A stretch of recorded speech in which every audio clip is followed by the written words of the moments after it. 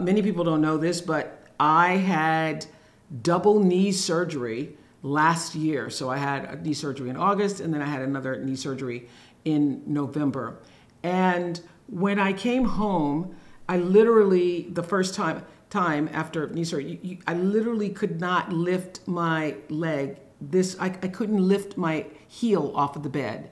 And I vowed if I was ever able to, get up and walk around and move again, that I would take advantage of movement, of exercise, of being able to be fully in my body and to use my body. And so as I was rehabilitating, I started hiking and every day trying to hike more and do more. And my appreciation for every organ and every limb has just expanded, exponentially.